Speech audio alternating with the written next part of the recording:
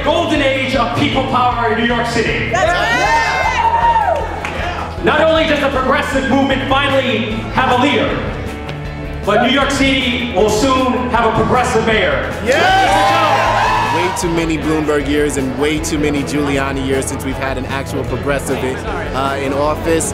It is about time we have a mayor who not only understands what it means to be a working person struggling in New York City, but has brilliant ideas and is willing to work hard to fix those challenges. I share his values.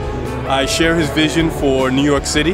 He's passionate about immigrant communities, about creating educational opportunities, and we need someone who's going to look out for all New Yorkers, and I believe Bill will be that mayor. The only thing that can stop us, my dear friends, is complacency. That's right. And you got plenty of people out there saying, oh, they pat you on the back, oh, the election's over, and I say, stop right there.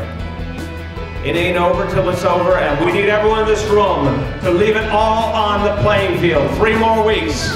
Bring home a victory that will change New York City to the core. Let's go do that.